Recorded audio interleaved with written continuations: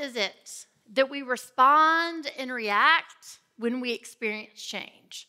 When we experience those major life-changing moments, how do we adapt? When we experience those everyday moment-to-moment changes, how do we respond? As a middle school student, I was forced to answer these questions. In geography class, the teacher said, take out your notebooks and start copying down the notes on the board.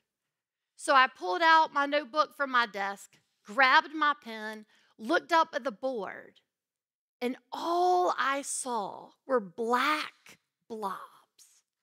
So I looked down at my notebook, looked over at my neighbor, and whispered, how are you writing down the notes on the board? It's nothing but black marks. She leaned back to me and said, Laura, the print is perfect. I dropped my pen on my notebook, sat back in my chair, and realized my reality. I had recently been diagnosed with a rare retinal eye disease. So I was going from a person fully sighted in a sighted world to a person without sight in a sighted world. A mentor of mine said to me, Laura, I want you to start writing down 3 things every day that you're grateful for. The people, the situations that you are grateful for. And as she said this to me, my immediate thought was, do you not understand? Do you not understand I'm becoming blind? My other thought was, okay, I will prove her wrong. I will prove her wrong that this is not a good idea to have gratitude in the midst of change. So in my stubbornness, I began to write down every day 3 things, people, situations that I was grateful for.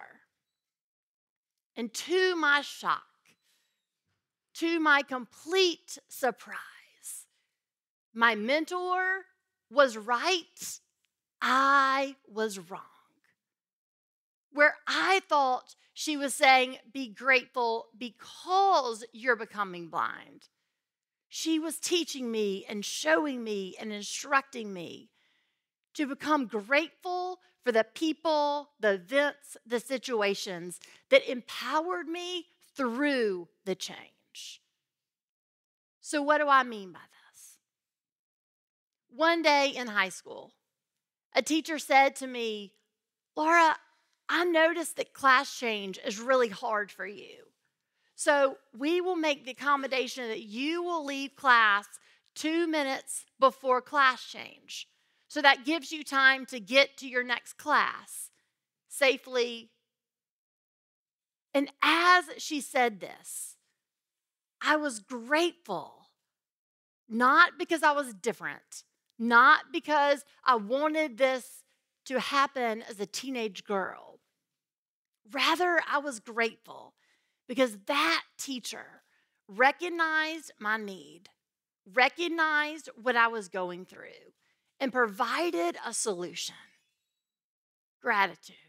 I was deeply, deeply grateful for that teacher that was that source of strength and empowerment as I adjusted to my new normal.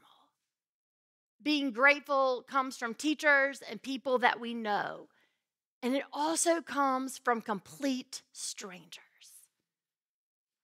After grad school, as I was in an internship, I had to present one Thursday morning at 8 a.m. It was 7:56, and my guide dog and I are stepping onto the elevator. I had 4 minutes to get to the 10th floor, set up, and begin my presentation. This morning, everything was going wrong. I was late.